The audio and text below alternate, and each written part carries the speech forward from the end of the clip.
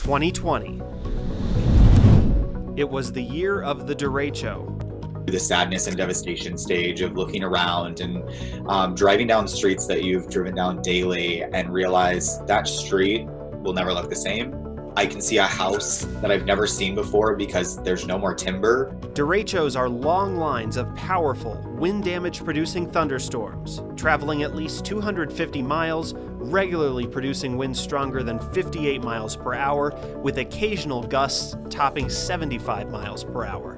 An incredible 9 derechos tracked across the U.S. last year, nearly tripling the annual average. It started in late April, when an overnight derecho traveled more than 500 miles from Missouri to the Gulf Coast. It rocked the South with strong winds, large hail, and an EF2 tornado in Oklahoma. A derecho turned deadly in the South on May 3rd after killing a Tennessee firefighter. It traveled more than 750 miles and lasted nearly 13 hours. Derechos came in rapid fire in early June, 3 separate events within a week.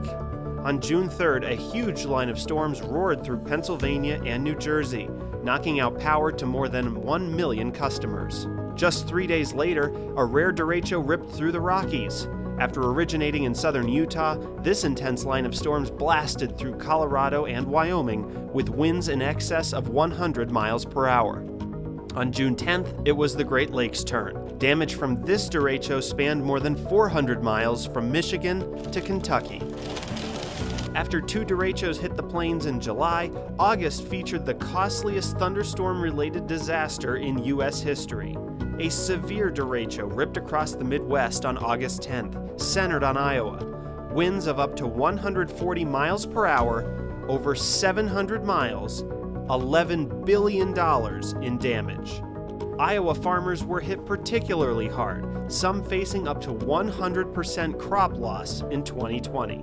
The grueling cleanup process continues to this day.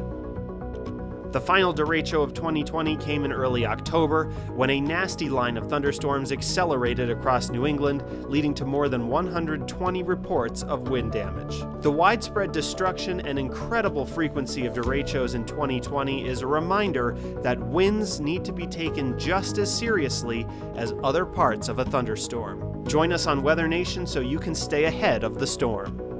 For WeatherNation, I'm meteorologist Ben Repper.